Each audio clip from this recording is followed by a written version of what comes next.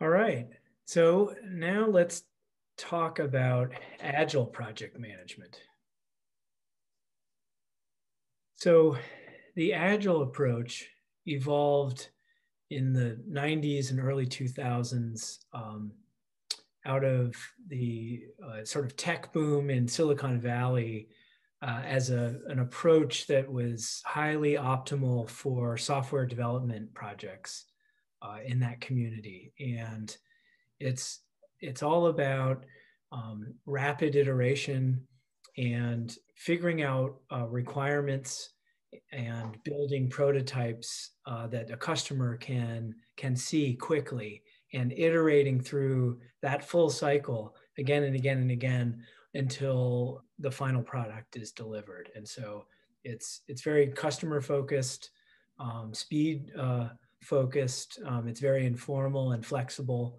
And for these reasons, it's viewed as highly efficient and effective for IT, software development, and also any kind of project where requirements are still being shaped or are changing, or where there's a chaotic environment like an emergency management scenario. So this has become really the best practice for any kind of IT project, and is very popular and used worldwide.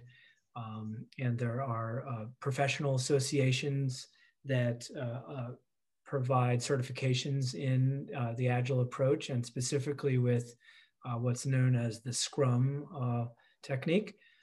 And Maddie and I both have our Scrum certification, Scrum Master certifications, which we'll be talking about what that role in an Agile project is. Any other points just generally on Agile?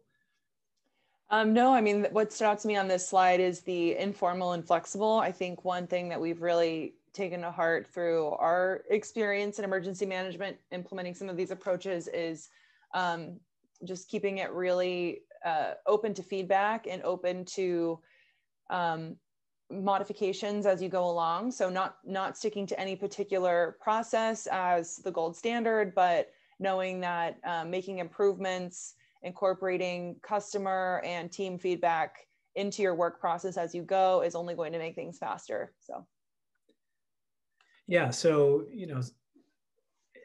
Agile emphasizes people and getting them interacting rather than worrying about reporting and all the formality related to those knowledge areas we talked about with traditional project management, each of which has a lot of protocol and sort of deliverables of their own, like contracts and hiring and communications and so forth. So this is all about getting people working together. So this picture on the right sort of exemplifies that, where we have a team collaborating around a common project, and literally face to face for long periods of time, trying to work through every aspect of the project together. So other things that Agile tries to emphasize is working software or a working product, whatever that may be, rather than worrying about all the documentation that may be emphasized in traditional projects. The other thing is collaborating with the customer. So this is really key, and you'll see how we've done that in our project. But basically, this revolves around having regular demonstrations of progress with the customer, something that in traditional project management is often saved for just a few checkpoints, or even in some cases the final delivery itself. So Agile instead gets the customer involved in making the product itself with the project team to a degree, and that's really part of what makes it so great. Yeah, and I think it's important to keep in mind that initially, or in the beginning, Agile is intended for software development. So a lot of the terminology and purpose of why things are the way they are is for getting pushing out software products. But the mindset and at the heart of what it is works really well in the environment of emergency management, when you're not necessarily developing software, but you're just trying to tackle a lot of different cross-functional tasks. And so taking some best practices from these approaches works when you're not necessarily developing software, but just something to keep in mind. Yeah, that's great.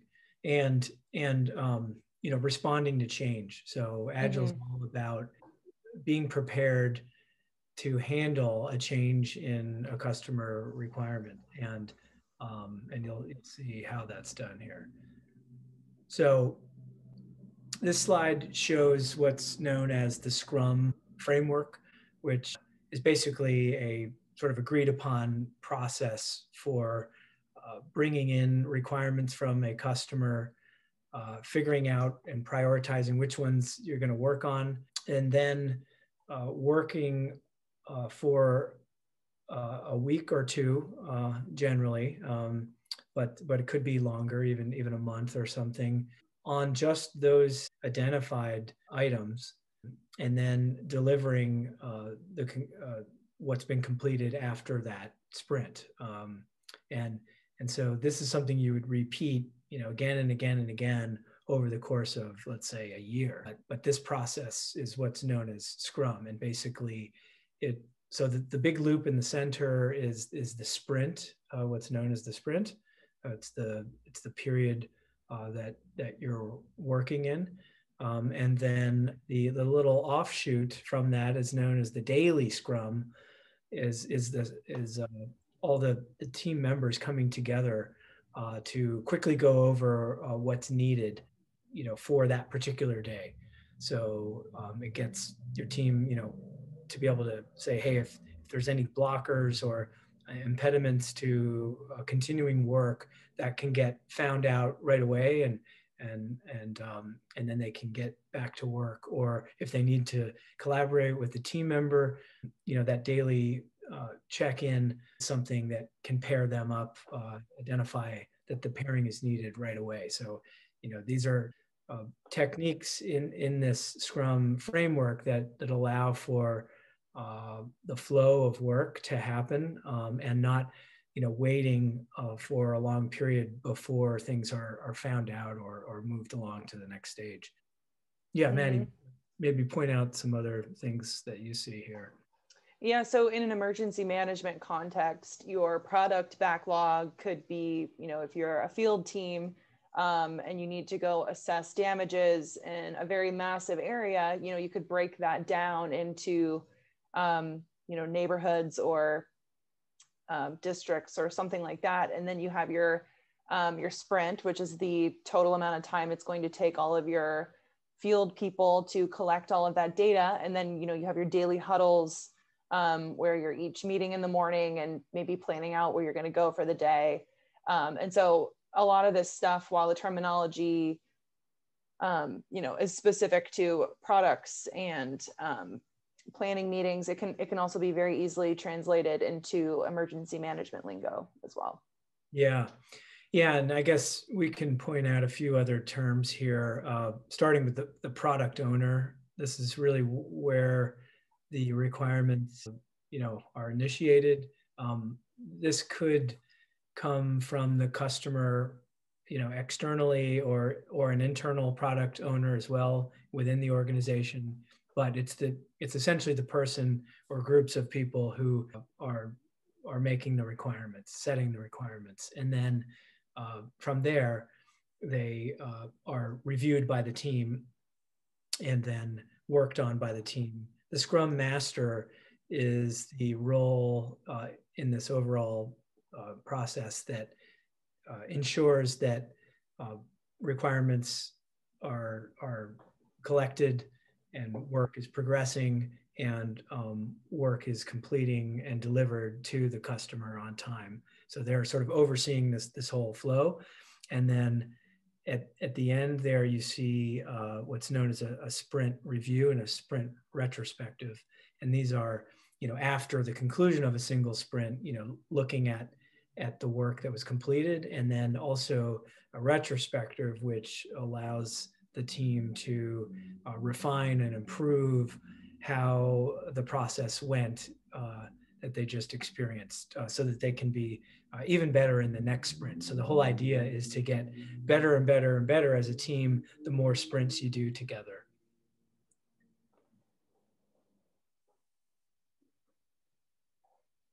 And so this slide here basically shows Agile in the green, but there are some other sort of closely related methodologies that you may see related to design thinking and lean startups and continuous adaptation, which I think embody a lot of this continuous approach that Agile, is part of a larger sort of expanding project management and product sort of development philosophy, and wanted to point that out. So you may see specific discussions of this stuff that is useful. Agile is probably the origin for a lot of this thought, but it's an expanding field depending on kind of what you're looking at. So just to kind of go over some of the terminology,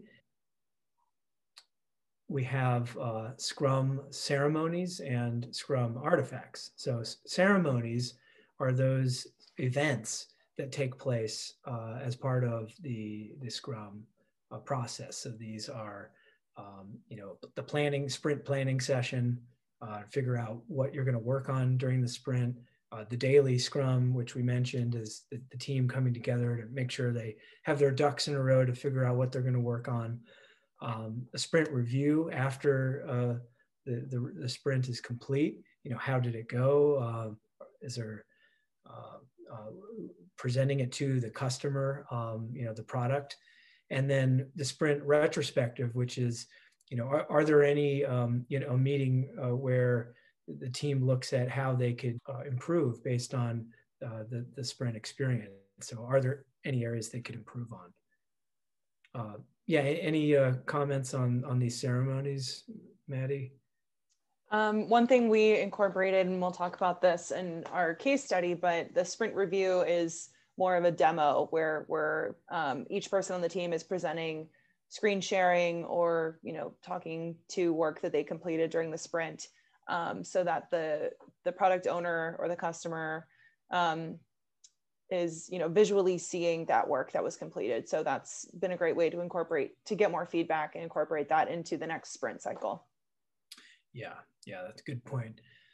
So some more terms over here related to artifacts. So these are specific things you'll use throughout a sprint. The first one is what's known as the product backlog. So this is really the list of requirements from the product owner. So all the things that they want developed or built or produced, that's the backlog, as it's known, the product backlog. So that could be in any order or priority at that stage. It's just the full list. Whereas the sprint backlog are the highest priority items from the product backlog that have been selected to be worked on in the sprint that you're planning. And then the burn down chart is a cost management artifact that is essentially a graph showing how the team is doing related to progress of completing the work, related to the cost.